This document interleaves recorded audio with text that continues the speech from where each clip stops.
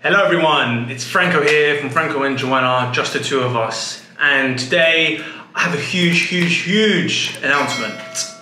I'm officially leaving Manila and leaving Joanna. No, I'm joking. Yeah, I am leaving Joanna, but not permanently, because it's been over a year now since I've been on a flight, or domestic flight here in the Philippines, going to one of the islands. I arrived in the Philippines, as you all know if you've seen the other vlog, around a month ago now, and I've literally just been sorting my stuff out, and I've just been trying to kind of accommodate myself here in the Philippines. But now everything is sorted, I've decided to go to the one and only Boracay Island, and I'm going on my own this time because Joanna's really annoying me and I've had enough of her. No, I'm only joking.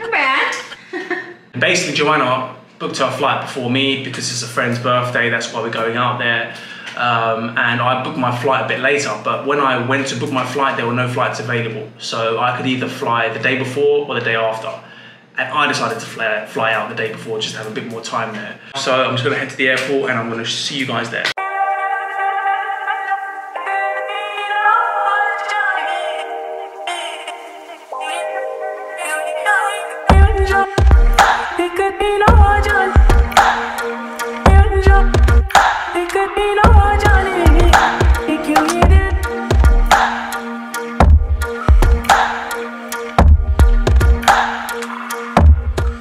So, finally made it here to the airport.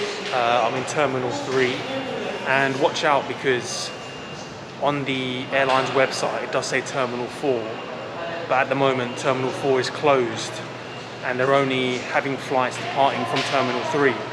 So I made the stupid mistake of going to Terminal 4. I turned up there and there were no flights running. So luckily I left early enough so I had time to go to Terminal 3. They're actually not too far from each other, maybe around 15 minutes. Yeah, there are a few stores open. There's a coffee shop, for example. I might go and grab a quick coffee. Yeah, I mean, I've never seen the airport so, with this airport in particular anyway, so empty. If you look behind me, there's just rows and rows of empty seats, and there's hardly anyone here really. You wouldn't imagine this is an airport right now. Anyway guys, I'm gonna go and grab a coffee and see what I can find. While I'm here, I thought I would just tell you about some of the requirements that are needed in order to fly to Boracay. So, firstly, the main thing is you need your rapid PCR test, the rapid COVID test. I got mine via Red Cross, which I organised locally. So you need to get that done within 72 hours of travel. There's also, you need to fill out the health declaration on the Katilan or the Boracay LGU website. There's actually a website called the Department of Tourism, the DOT Philippines, which is a great website. You can find all the latest up-to-date information about what destinations are currently open and all the requirements for each destination. So I'm going to include that link below. So yeah guys, I'm just going to finish off my coffee and I will see you on the flight.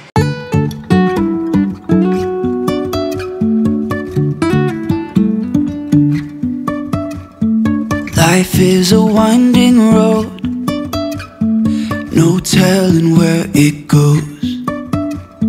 Driving through days and nights, won't stop for traffic lights. And I really wanna know if I will ever figure out where the road. So guys, I'm at the boat terminal now. This is the first time for me being charged as a local Filipino. So I got a discounted rate. So they've got the list of prices there. You have an environmental fee, a terminal fee, and you have the boat fare as well. Still quite busy here at the terminal.